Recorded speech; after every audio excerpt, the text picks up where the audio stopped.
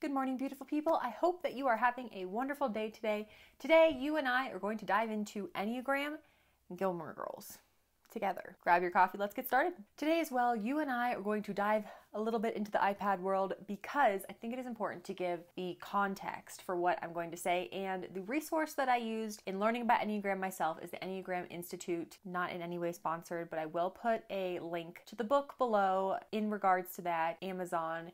You get the drill. Enneagram overall, if you're unaware of it, that's totally fine. It's basically kind of like another personality type test, but the reason that I like this test better than other personality types is because, one, it's not really a test. Like, I did take a test and then worked my way through that, but really what you're supposed to do is read the book, read through all of the types, and then kind of self-diagnose the type. There's also a great creator that did songs about it. There's a lot of people that have dived into this type of a world. It's a little bit different than like the Myers-Briggs side of things because this, I like that it talks about you in health and you basically not in health. Like basically you at your best and then you, if you're not careful, at your worst. And that is a good balance for not only learning about yourself, but even about communicating with others. So that being said, let's dive into our first category, character, all of that. Lorelai Gilmore. Lorelai Gilmore, I would type, which is also something that you're not supposed to do, by the way, but these are fictional characters and they can't type themselves, so somebody's got to do it. If it's not me, then who? So actually the who is you. So if you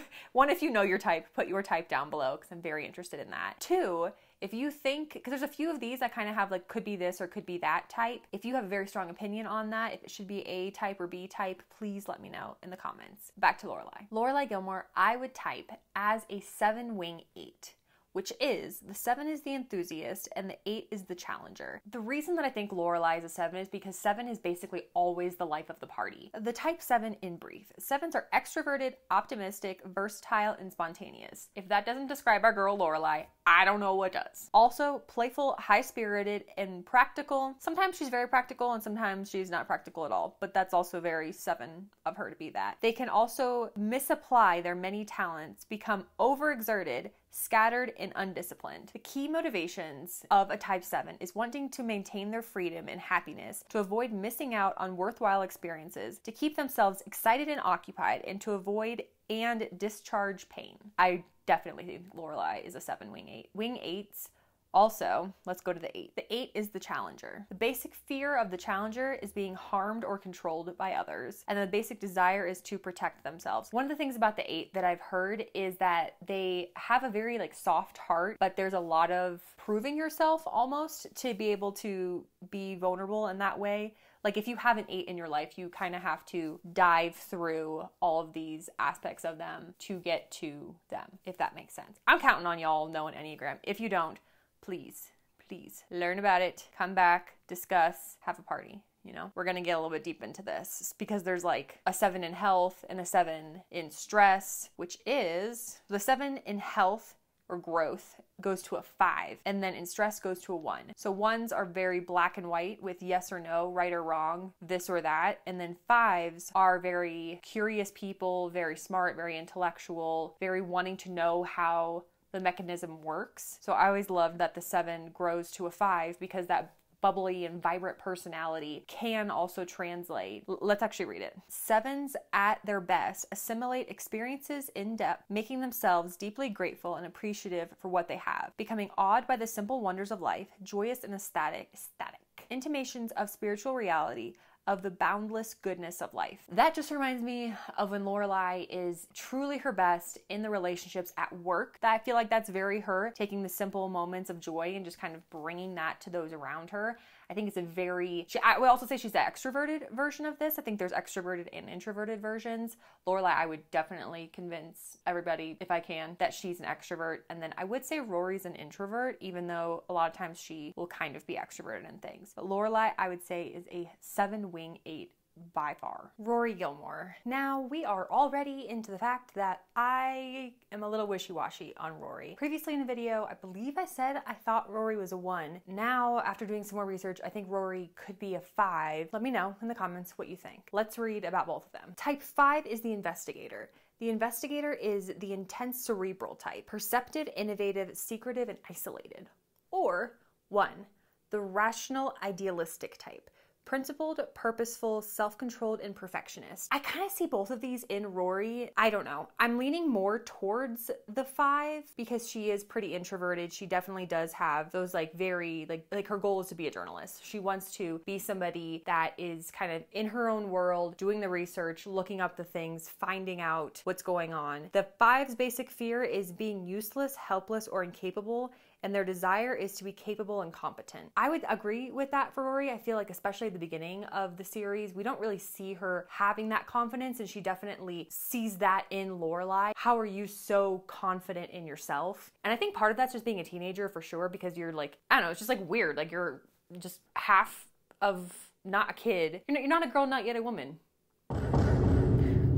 If you know, you know. One thing I will say about this as well is if you go really far into it, like the really, really unhealthy levels, it gets pretty dark. So just kind of know that going in. Like maybe if you're not in the best mental place, maybe don't read like the most unhealthy version of you, because that's like the most unhealthy version. So typically when I'm reading like an unhealthy version, I'll read like a level 5 or like a level 6, because that feels more kind of like every day I'm just not having the best day versus I'm like in a pit.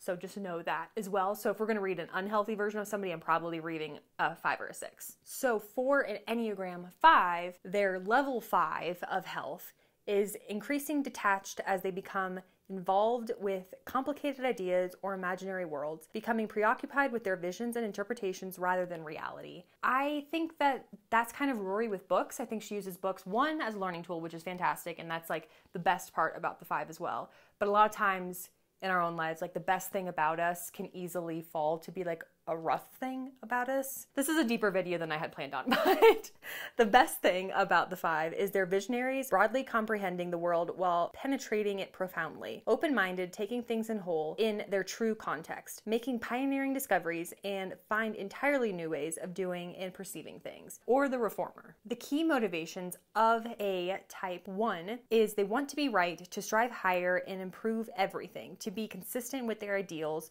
to justify themselves, to be beyond criticism so as not to be condemned by anybody. That very much so describes early Rory. Like she was always the rule follower and not really, like her basic fear is being corrupted or defective, and the basic desire is to be good and have integrity, to be balanced. The ones at their best become extraordinarily wise and discerning.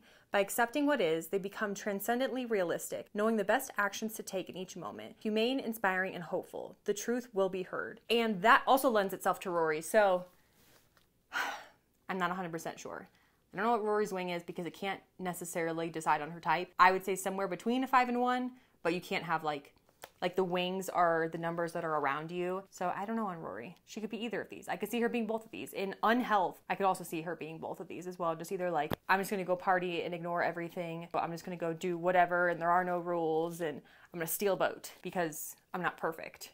Or somebody said I wasn't perfect. So next, Emily and Richard. Now I believe Emily is a 1 wing 2, which according to the website is the advocate. So once again, ones, their key motivation is to be right, to strive higher and improve everything, to be consistent with their ideals, to justify themselves, to be beyond criticism, so as to not be condemned by anyone. Emily very much so tells Lorelai all the things that she should do and all the things that she should not do, which in not health is something that ones can do. I mean, 2 is the helper.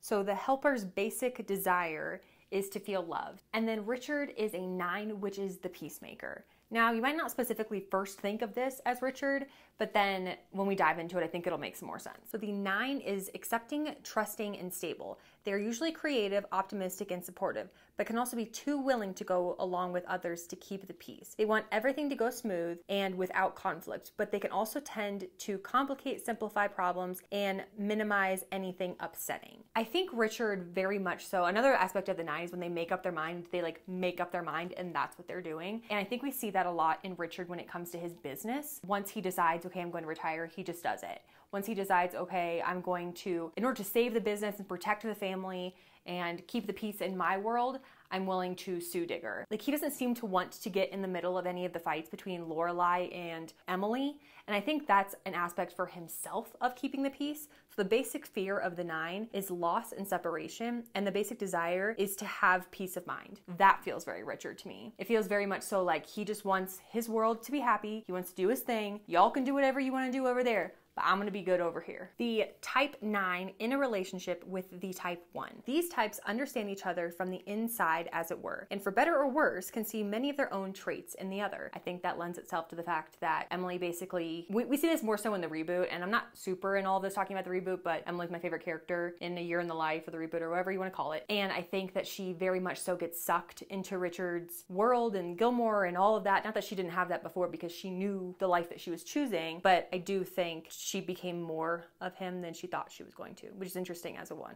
But also, it's a husband and wife relationship, so that's a little different too. On the positive side, each type brings a certain idealism and desire to change the world to make it a better place. 9s bring a more interpersonal orientation than 1s due to their idealism. Agree. I think Richard's more, I think Emily's very connected, but I think Richard is probably more well-liked than Emily, and maybe Emily in her best is a very inspiring character in like planning events and doing things in the DAR, but I think you can see that the girls kind of, it almost feels sometimes like they favor Richard over Emily, and like, oh, grandpa, but then like, grandma's bothering me. And I wonder if part of that's because Richard's more like, hi, I'm just over here, just having a little party. And then Emily's like, no, you should be doing this. Thoughts? I'm happily gonna read all of them. Luke Dane's Enneagram, type 6, the loyalist. Type 6 in brief, the committed, secure-oriented type. Very much so, Luke. 6s are reliable, hardworking, responsible, and trustworthy. That doesn't describe our man Luke. I don't know what else does. He very much so, in my opinion, is a 6. Him and Lorelai, for some reason, which I will go into their compatibility here in a second, but they were the easiest people for me to be like, oh, obviously Lorelai is a 7. Oh, obviously Luke is a 6.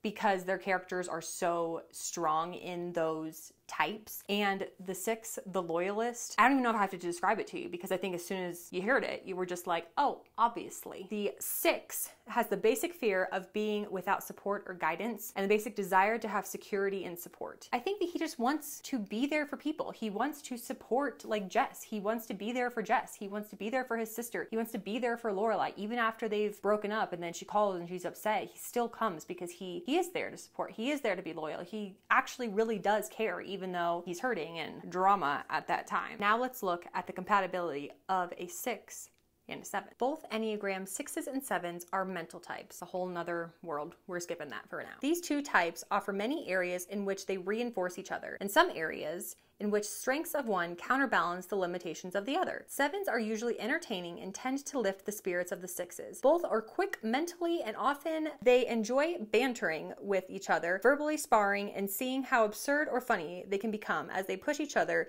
to more outrageous limits. 7s are particularly good at generating new ideas, while 6s are particularly good at mastering the practical steps that are necessary to get things done. 7s help 6s put fears and limitations into perspective, and sometimes to move beyond them entirely. They thus make effective team members in which the 7 lays out the big picture and gets people excited about the new possibilities, while the 6 moves in with logic and tactical know-how, following through in the details. That is their relationship. I don't really know what else to say in that, because that is just so perfectly Luke and Lorelai, how he's kind of this stable, strong figure, and Lorelai is just like out there living her best life, and how they kind of balance each other in that way. He brings the practical to her, she brings like the whimsy and fun. Couldn't have said it better. Paris, Lane, and Jess, the type 4. Totally kidding. Paris is a hard 8. I just thought that would be funny. If you know Enneagram, it probably just caused a visceral reaction, so sorry about that. I do think both Jess and Lane are 4s though. And here's why. The type 4's basic fear is that they have no identity or personal significance, and their basic desire is to find themselves in their significance to create an identity. Basically, they're like the artists of the group. They're the ones that, like, the most 4-4 is Jess. The most like 8-8 is Paris. So if you're unaware of Enneagram in its totality, those are very good examples of that type. We have named this type the individualist because 4s maintain their identity by seeing themselves as fundamentally different from others. True. 4s feel that they are unlike any other human beings, and consequently that no one can understand them or love them adequately. Jess. They often see themselves as uniquely talented, possessing special one-of-a-kind gifts, but also as uniquely disadvantaged or flawed at their best. They are profoundly creative, expressing the personal and the universal, possibly in a work of art, or, you know, a book, or a band. As a bonus, here's a few more rapid style. Logan, 3. Mrs. Kim, 1. Taylor Dosey, 1. Suki, 2. I think wing 3. Mitchum Huntsberger, 8. Unhealthy 8. Kirk, 4. Wing 3. Very entrepreneurial. TJ, hard 7. If you would like a Myers-Briggs version of this, please let me know that in the comments. Outside of that, have a wonderful day, drink your coffee, and I'll see you next time. Bye.